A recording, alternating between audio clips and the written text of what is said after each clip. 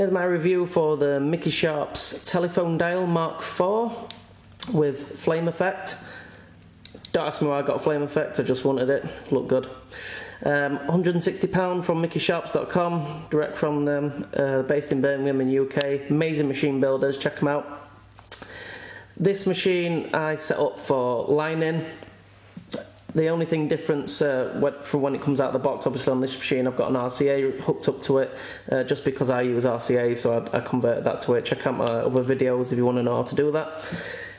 Amazing machine. I started off with this machine and my other one. I've just done a review on the Hornet Mark IV. I use that for colour packing. This I use for lining. I set this for lining.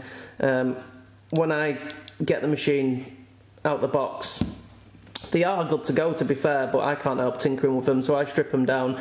I switch the springs out to suit my style, and this was set up for lining. I used this for a long time just to pop those lines in. I have since moved on to the Cheyenne pen, because I've started getting into rotaries just because of the weight issue. But to be honest, guys, if you're getting into tattooing, or if you're just looking for a new machine, get yourself a core machine, get yourself a decent core machine. Don't go on eBay, get like knockoffs, because they don't work, guys. People say they do, and the truth of the matter is, I've come across cheap knockoffs from eBay before, and they just can't reach the cycles per second. So it's not just me saying, oh, don't buy knockoffs because they're crap. I've got stuff to back it up with. The knockoffs can't reach the cycles per second that these can, and the few that can reach them, they start heating up. The hertz, the cycles per second on the power pack are fluctuating all over the place because they can't maintain a steady speed. Guys, just save up a little bit more cash and get yourself something decent. It'll last you a lifetime. So I'll rig this up now and show you it for running. And say this is what I use for lining a lot. And this machine, it just pops in those lines. There's I talk about the Cheyenne pen popping in those lines for doing one pass lines. The Cheyenne pen and all like top end rotaries that can achieve these one pass lines, they've all been based on these guys. They've all been based trying to mimic these guys, these coil machines. These were the originals. These are the machines that pop those one pass lines in, and nice solid thick black lines. These guys deserve respect. Great machine. So I'll plug it in now anyway, show you it rigged up. Okay, so this machine runs at 6 volts.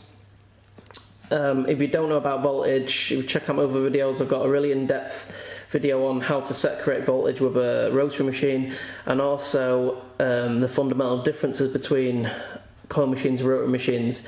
Going in depth on that video as well, showing you that the speed is not controlled by the power on a coil machine. So yeah, this is it rigged up. This is my liner, what I use for lining for a long time. Look at that.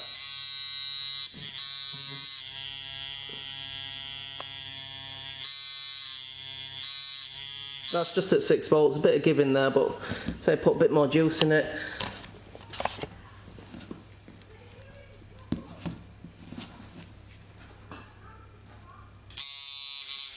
Wow, look at that, look at the hit on that. That's just it's not giving at all. 6.5 volts.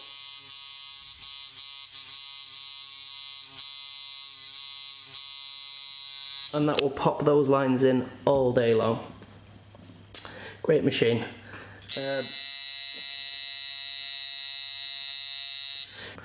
For anyone's interested in figures, the duty on this runs at 50%. It's been tuned to run at 50% and cycle per second at 120 Hz. So I'm achieving the needle going up and down 120 cycles per second.